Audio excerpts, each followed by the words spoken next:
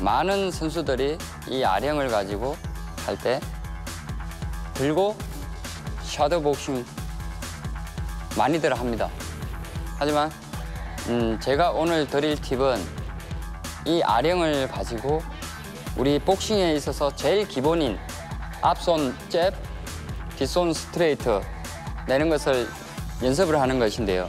자, 이건 제가 선수 시절에 매일 밤마다 했던 것입니다. 먼저 보여드릴 것은 앞손 잽입니다. 자, 5개만 먼저 보여드리겠습니다.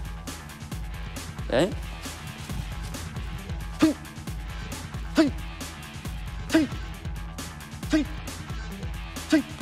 자, 이렇게 100개, 쉬지 않고 100개를 하고 쉬었다가 다시 이렇게 3세트를 하는 것입니다. 방금 전에 앞손 잽을 한 번씩 굽은 동작이었다면 이번 잽은 연결 잽입니다. 앞으로 갔다가 뒤로 올 때 한 번 손은 앞손 잽은 2번이 되는 겁니다. 앞으로 갈 때 나오고 뒤로 백스텝 했을 때 또 나오는 것입니다. 10개만 해보겠습니다.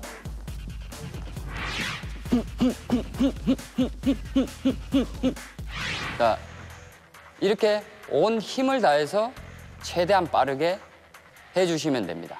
이렇게 100개를 3세트 해주시면 되겠습니다. 다음은 뒷손 스트레이트 연습하는 것입니다. 자세를 잡으시고 5개만 보여드리겠습니다.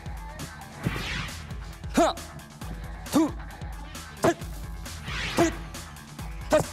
한 스텝에 하나씩입니다. 이것도 마찬가지로 100개, 연속해서 100개입니다. 하시고 쉬었다가 또 하시고 이렇게 3세트를 해주시면 되겠습니다. 이 운동을 하면 스피드와 손이 나갔을 때의 그 파워를 증가시켜 줄 수 있는 훈련입니다. 여러분들도 이걸 가지고 연습을 해서 유용하게 사용하셨으면 좋겠습니다.